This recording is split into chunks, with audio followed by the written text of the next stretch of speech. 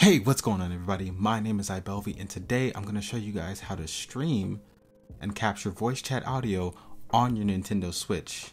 If you enjoy this video, give it a like as it helps the channel and helps other people find this information.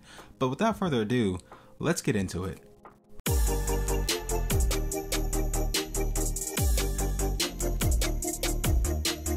Alright, so if you're like me, I stream games like Fortnite or maybe even Rogue Company a little once in a while, and I do have people that are in the voice chat and I'm streaming at the same time and people can't actually hear what I'm hearing in my headphones. So I actually found the solution.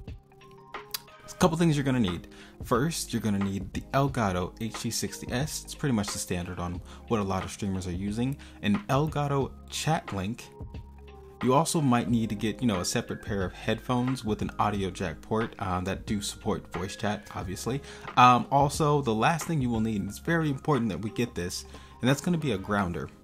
And I'm explaining why you need that grounder in just a bit. But first off, let's talk about the Elgato Chat link. See, it was designed to actually be able to capture streaming audio and voice chat on the PS4 and Xbox using the wireless controller.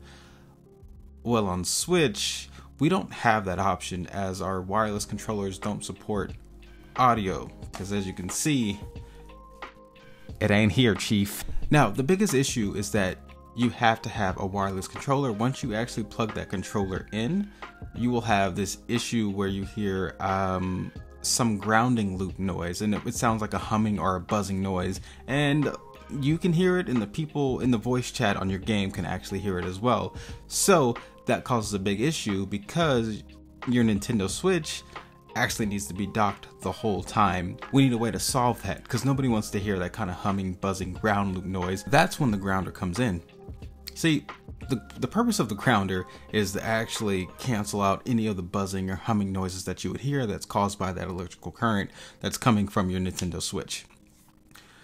Now, what we're going to do is actually show you guys how to set that up. So we're going to turn it over to Fred. Fred, are you awake? Fred! Alrighty, so take your grounder and you want to take that cable from that grounder and plug it into your Elgato HD60S. Next, you want to take the long end of the Elgato Chat link cable and then plug that long end to the other side of the grounder. After that, you want to just take the shorter end of the Elgato Chat link and take the male cable end of it and plug that into your Nintendo Switch. And then you want to take your, whatever chat headphones that you're using and plug those right into the female port of the Elgato Chat link. After fully setting that up, you should be good to go. But next, we're going to talk about the audio. Alrighty, so for the audio, what you're going to want to do is go into your stream capture software.